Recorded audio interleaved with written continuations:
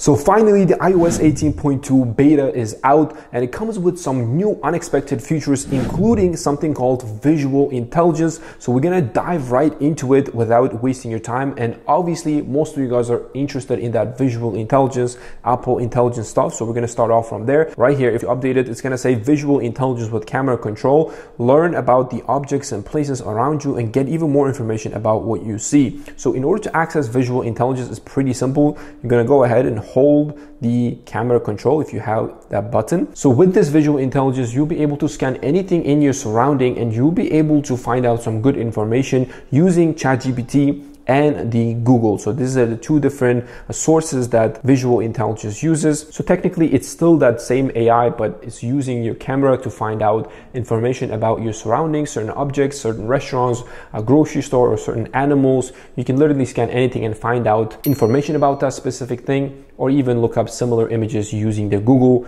within this visual intelligence. Pretty cool change. But besides that, next thing that we have is a new app. When you just update to the iOS 18.2, it's gonna come with this default app from Apple called Playground. And using this app, you will be able to create your own AI images. And you do have to request to early access. You have to basically join the waitlist. I have already done so, but it's gonna take us some time to get access. As you guys can see, you'll be able to create your own images, create your own gen emojis, as well as something called image wand, which is basically rough sketches that you can do with your hand or with the Apple Pencil, and then it will be able to create an image off of that, which is kind of cool. This is a really cool app. I'm really excited to test it out. I haven't got it access yet, but hopefully in the next few days I will be able to get access. And definitely subscribe down below so I can keep you guys updated on what this is and also how long it took me to get access. So if you want to see that, definitely subscribe down below to stay up to date. So next new feature is within the writing tools. Writing tools get some improvements, including the rewriting feature. It's no longer just limited to 3 styles of text tone. So when you just type in anything and then ask it to rewrite, it's not just limited to be in any tone that you like. With the help of the AI, it will be able to write a more dynamic words or turn an email into a poem, stuff like this. You guys get the idea. So a really cool feature to see. But moving forward now, on the next feature, we have within the control center, we have some new stuff, including the type Siri. If you look up type Siri, you can see that we have a new quick access button for type Siri. So if you don't want to speak to the Siri or that Apple intelligence, you can just click on here and you will be able to just text anything you want to the Siri. If we now move on to the next feature, we have a new feature called volume limit. If you open up your settings and then go to your sounds and haptics and scroll down where it says built-in speaker, underneath it you can see volume limit. Go ahead and click on it and set a maximum volume. So with this feature now, you can pretty much set a volume for anything that your speaker can play, including like songs, movies, and other media. It does not, however, impact the phone calls, FaceTime calls, alarms, and other sounds, so which is really, really good. So if you have some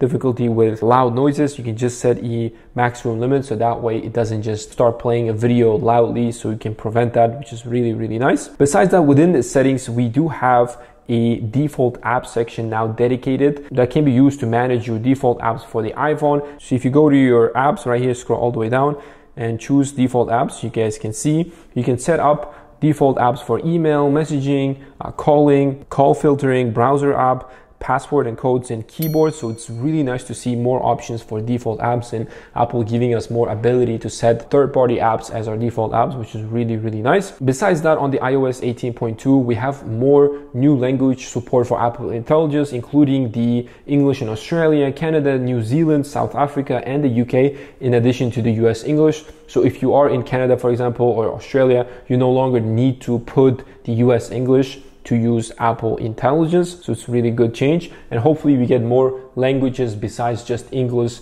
in the moving weeks or month. So now moving forward, if you open up your voice memos, we have some changes in the voice memos on the iOS 18.2 beta. We have the ability to record 2 audio tracks on top of each other. Right here, as you guys can see, these new buttons were added. I can replace them, and also I can edit these layers later on after I have recorded it. I can click on replace and be able to replace the layer that I just recorded. And then not only that, I can just record another layer on top of it and mix 2 tracks, which is kind of impressive, to be honest. On a default voice app, you don't expect to be able to do stuff like this. So it's really nice that Apple gave us this option for those of you who are professionals. Maybe you record voices and stuff like this. So it's a really nice addition on the iOS 18.2. Besides that, some changes in the Mail app.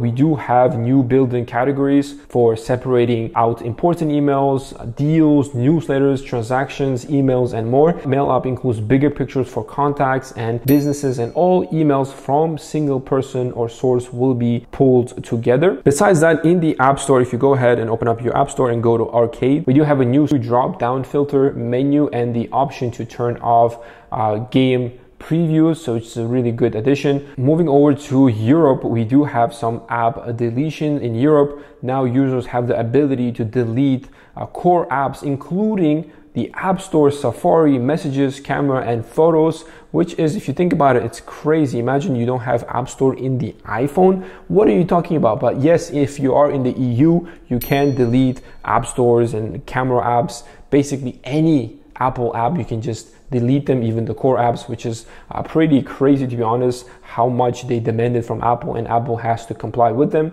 And also third-party browsers apps in the EU will be able to create web apps for iPhone's home screen using their own custom engines with iOS 18.2 launches. And last but not least, if you go back to the settings in the Safari section, if you just scroll down right here to apps and then find out Safari right there, if you open up Safari and scroll down to privacy and security all the way down here, we have a new feature that says not secure connection warning. You do have to turn this on. By default, it will be coming turned off. And basically what this toggle does is that it lets you know if you are visiting a website that does not have a valid SSL certificate for an encrypted connection. So it's not advised to basically send your passwords or other sensitive data on a site that pops up saying not secure warning. So however, you have to turn this on. Just be sure that you turn this on because it's really nice privacy feature on the iOS 18.2. But nonetheless, guys, these are some of the new features that I was able to